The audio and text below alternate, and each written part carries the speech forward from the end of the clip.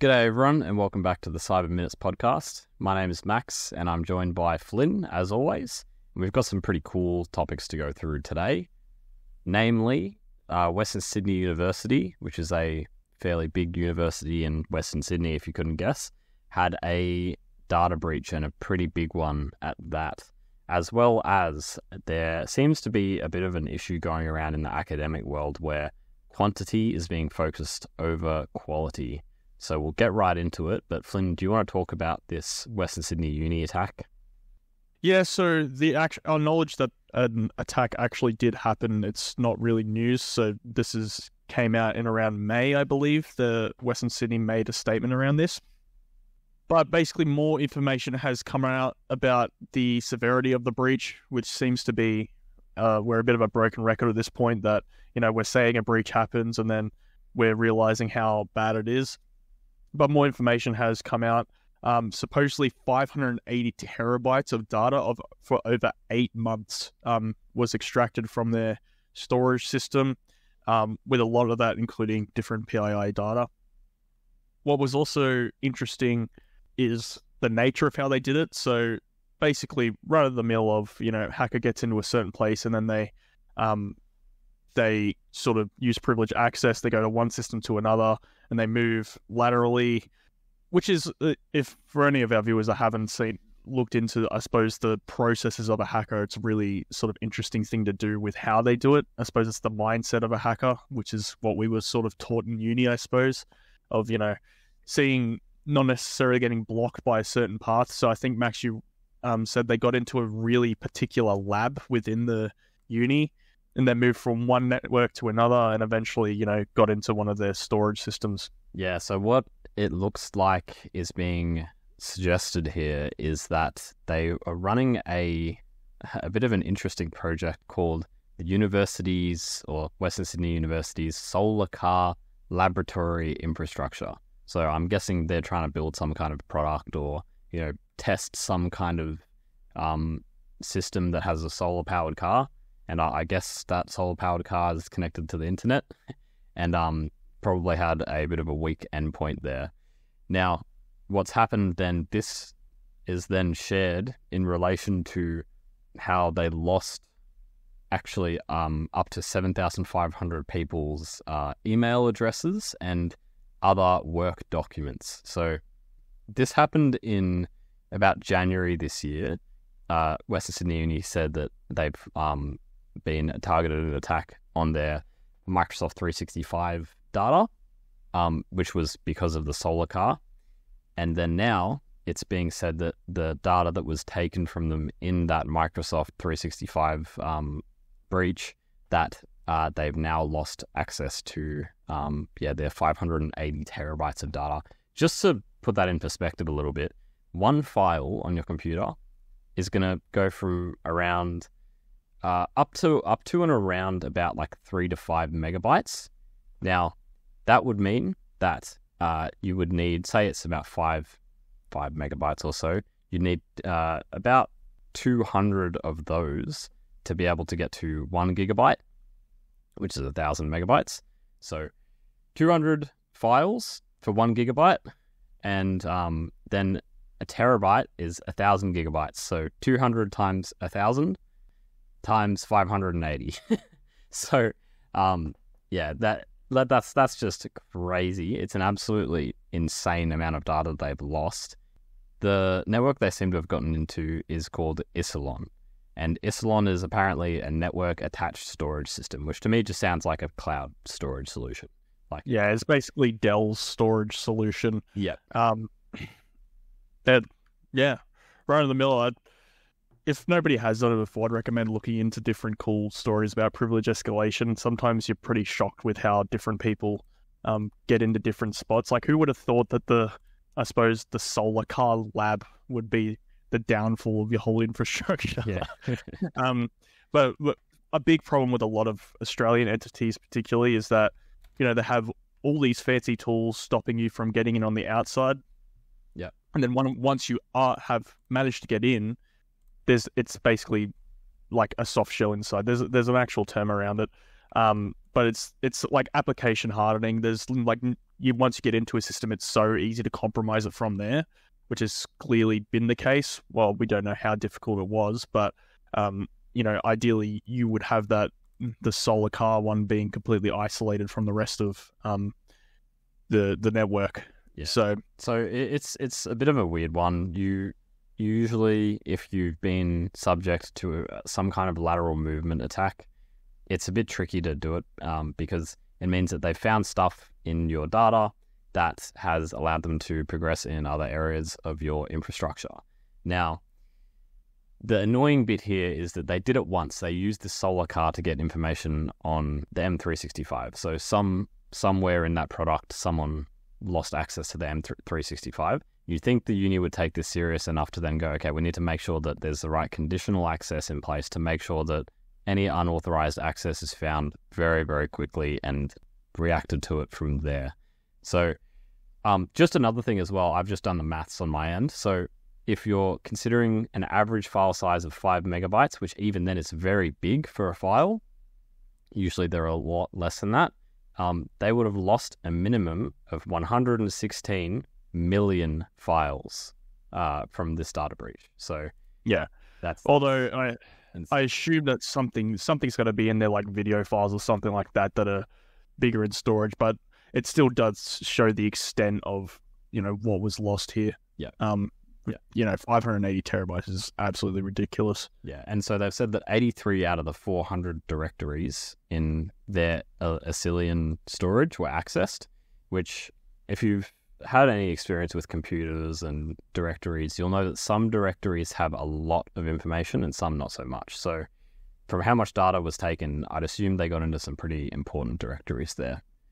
Yeah, and, it just kind of comes back to what we say, which is you need to make sure that you're aware of the data that you're storing, and if you've lost PII, there needs to be further measures that are in place. And the uni has known about this for a very long time now. So and the annoying bit here is that the uni kept saying that there's no evidence that the data was being used anywhere or published anywhere. And it's like, well, that doesn't help you out. It doesn't matter. That doesn't mean anything. That just means that the attackers decided to wait before they've either published it or made their next move. So saying, oh, we've lost our data, but it's it's not on the internet, is about as useful as saying, well, I've unlocked my front door and someone's broken into my house, but at least they haven't stolen anything yet. Yeah, but they're waiting in my cupboard. Look, I'm hiding in my room and I hear them rummaging around, but I'm pretty sure they haven't stolen anything as of yet. Yeah, it's a strategy I've seen companies use before, and it's really just I'm pretty sure Medibank or someone did a similar thing, where it's such a cop-out thing. It means nothing. Once the data is out of the system, it's safe to assume that anything can happen from that point. Someone can use it maliciously. There's no point in saying, and there's no way that you could tell where it's gone.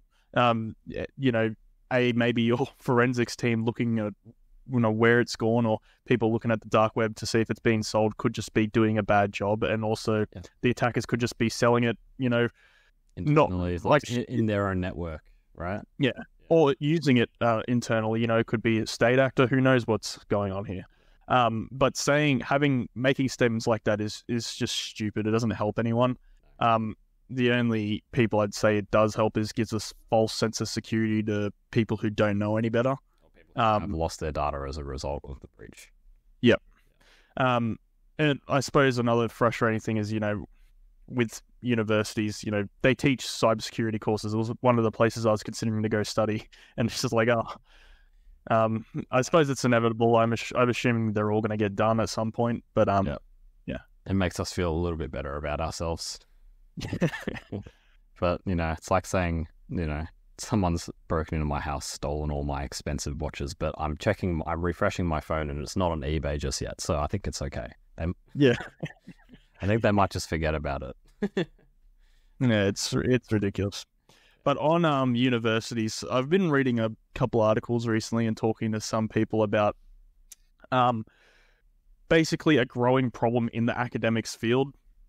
which is a bit close to my heart, I suppose, because I did work adjacent with the university at one point doing research, and it's that a lot of professors or universities or colleges, they take an approach of we will just submit as many academic papers as possible rather than producing actual quality papers at the time, which isn't even a security issue. It's a global issue for research in general.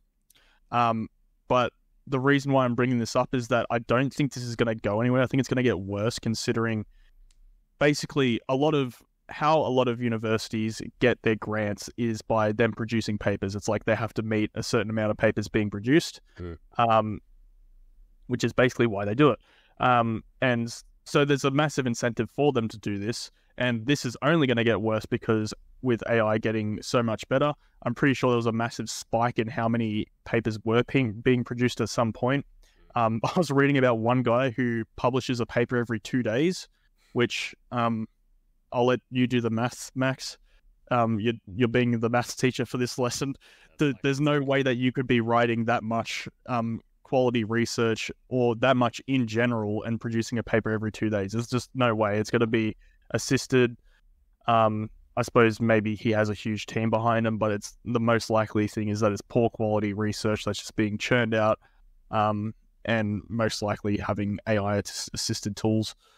Yeah, 100%. Like that's like 182.5 papers a year. So yeah, you can't assume that if you're writing 100 plus papers a year that they're going to be any good, man. They're going to be just rubbish. Yeah, and it kind of builds into the kind of agenda of the internet becoming, while it is such a good area for the sharing of information, it may not be a good area for the sharing of valuable information. And what we want to not happen is just to fill up the internet and academic resources to do with important areas of study. We don't want to just fill it up with shit, and we don't want to fill it up with rubbish and trash that isn't actually worthwhile being there. Because at that point, what you do is you just clutter everything and you make it so if people are trying to genuinely excel or, try and learn more about a certain thing, you're making it more difficult for them to learn, and you're making it more difficult for anyone to get a better, more refined education in certain areas, or a refined research mentality. That's generally my opinion there. It's just that's not factual and not backed up by anything, but that's my opinion that filling up academic areas with just shit is not good. It's just going to result in less quality. And if anyone's seen that movie about that guy who gets sent forward like 1,000 years in the future and everyone's really dumb and he's just like average but is really smart, it makes me think that we're just going to get there if we just, don't focus on quality papers. Yeah. I mean, what we learned from going to uni is that, don't use your sources like Wikipedia and such. Use peer-reviewed journals and stuff like that. Well, what happens if, those start becoming terrible quality as well? It's just, finding, trustworthy resources is going to be more difficult. And I feel like these days Wikipedia isn't that bad. Like the issue that's true is Wikipedia pages that are new or are very, very, very niche. Ones that are popular are fine. Yeah. Well, fine from getting your information from, probably not from an academic sense. But yeah, probably, yeah, you don't want to be using those for university, but like high school and stuff, they would still say, don't use Wikipedia, but I'd find some random website from 2008 from some dude just typing random shit. I don't know if that would be much better. The movie's called Idiocracy, if anyone wants to have a look at it. I think that's a bit of an exaggeration on my part, but it's just a funny example of, how we don't want society to end up being more and more reliant on AI and less informed and less intelligent in general. Thanks for listening. Just a reminder that the Cyber Minutes podcast is for educational purposes only. The views expressed by hosts and guests are their own, not necessarily their employers. Advice discussed is general advice. We promote ethical discussions, not illegal activities. Have a cybersecurity question? Send an email to cyberminutespodcast@gmail.com, as we'd love to answer it. Stay cyber safe.